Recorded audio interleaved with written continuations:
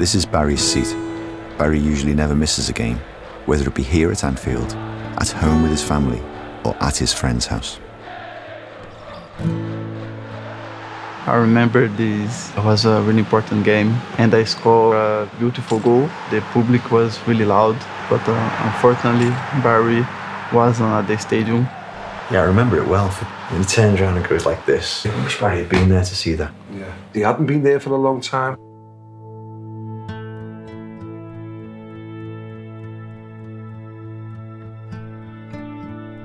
Mo gave me a perfect assist and I only had to put it in, and yeah, then we could just celebrate with the whole stadium.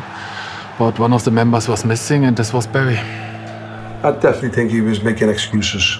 You know, was he lying? I don't know, but was he making excuses? There was always a reason. There was always a different reason as well. He was getting inventive with his reasons.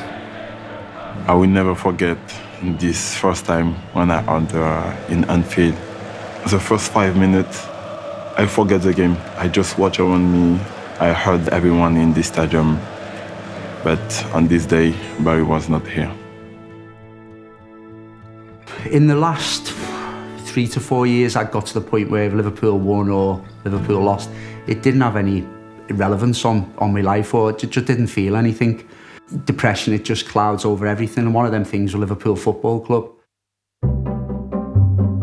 The first time I went back to Anfield, I was apprehensive in some ways because I was going back to something that I love so much, and then I'd stopped loving it, but I still love it the same as I did.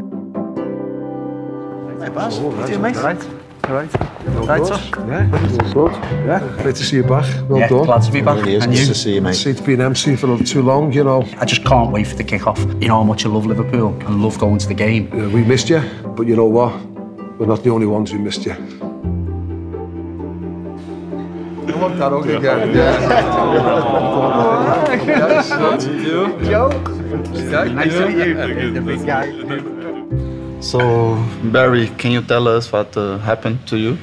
Yeah, probably over the last couple of years, my mental health struggles just came to the top, and I was just struggling in generally. I was depressed, I was down, I was anxious, anxiety. But it came to the point where it was then affecting my life. I was going to lose my wife. And then you have to think, let's stop, let's get back, and then let's think how I can be back to the person I was. But now, thankfully, I'm in a good place, yeah. But how did you do it to get better? What did you do? The first thing I'd done is I went to a local charity called Flourish and Succeed, and just speaking to people about how I felt. Just the power of conversation, the power of talk. The first thing to do is to talk. Yeah. To talk, you've got to your to friend, talk. to your family. Yeah. Because for me, injuries or something, you don't play good. And my wife, my family knows how to really catch me up, and I'm really grateful for this. And yeah. Yes, I think this can happen to everybody. Sometimes it's hard to see what happened with your friend or a family member. Last year, we lost my father, so we tried to be this support for my mother. For different situations, people struggle in their life, so I think it's important to be in contact with the people that you love. Yeah.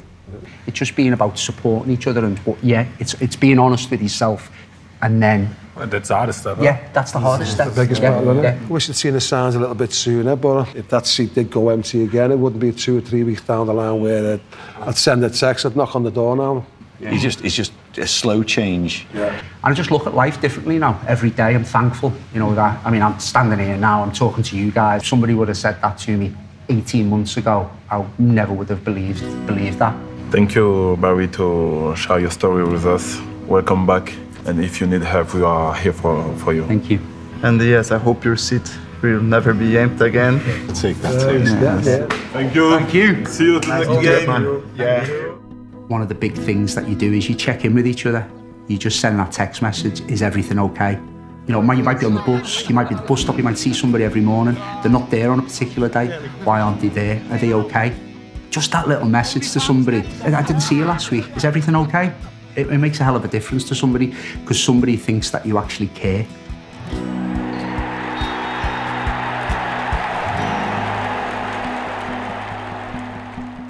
An empty seat can be full of meaning. If you know somebody who is no longer watching the games with you, make sure you check in on them.